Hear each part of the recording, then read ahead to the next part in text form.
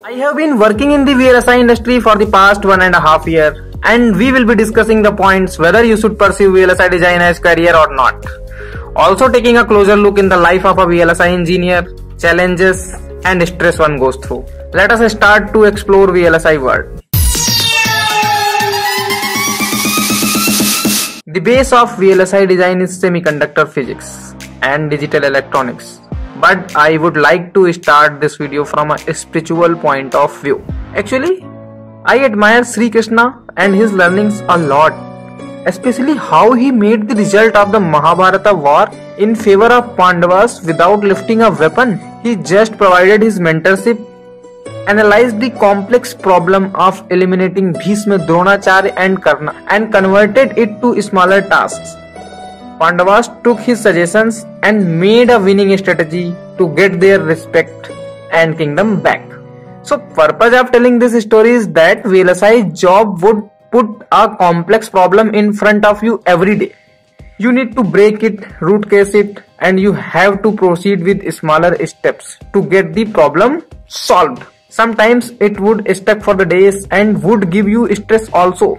But if the right guidance and proper approach is there, then you will solve the problem, and there is a sense of satisfaction once you do that.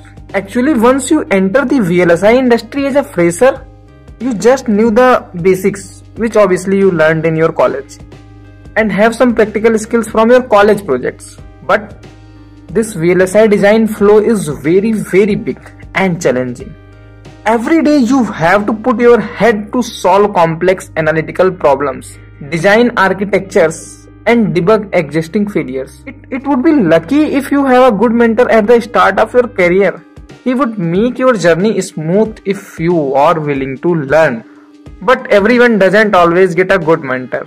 So in simple words, the job of VLSI engineer is the ride of challenges in the form of continuous thinking and making innovations out of it.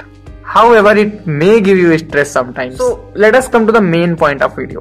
How is work-life balance in top VLSI MNCs?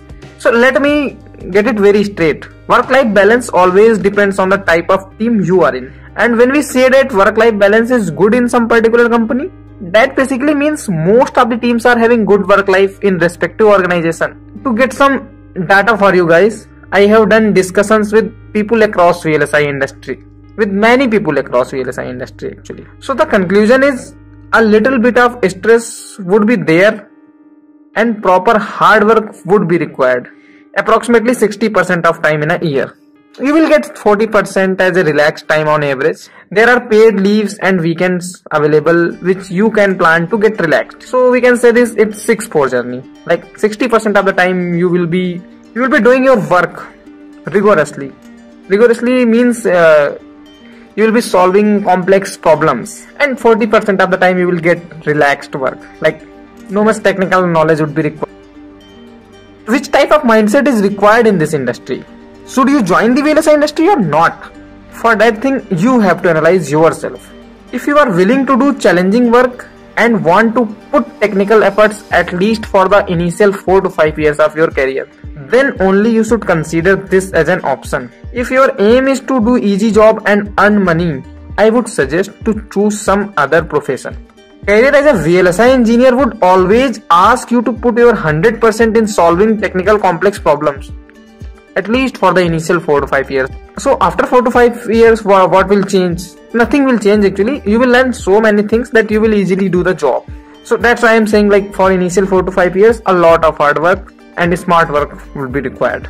So if you are ready for the challenges, innovations and can bear high pressure and sometimes stress in the initial phase of your career, then you are welcome to this industry, my friend. So this is reality of VLSI job. So all the points are very straight. This is the industry. You have to put your head to solve the complex problems, and you will get relaxed time also. And there will be a sense of satisfaction also when you made something good. The motive to make this video is to tell more and more students about the VLSI job and its true nature.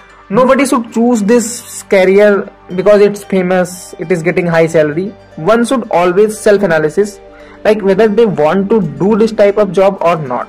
So I hope it would help electrical electronics engineers to choose a career path that aligns with their personality and life goals. So that's all for this video. Thanks a lot.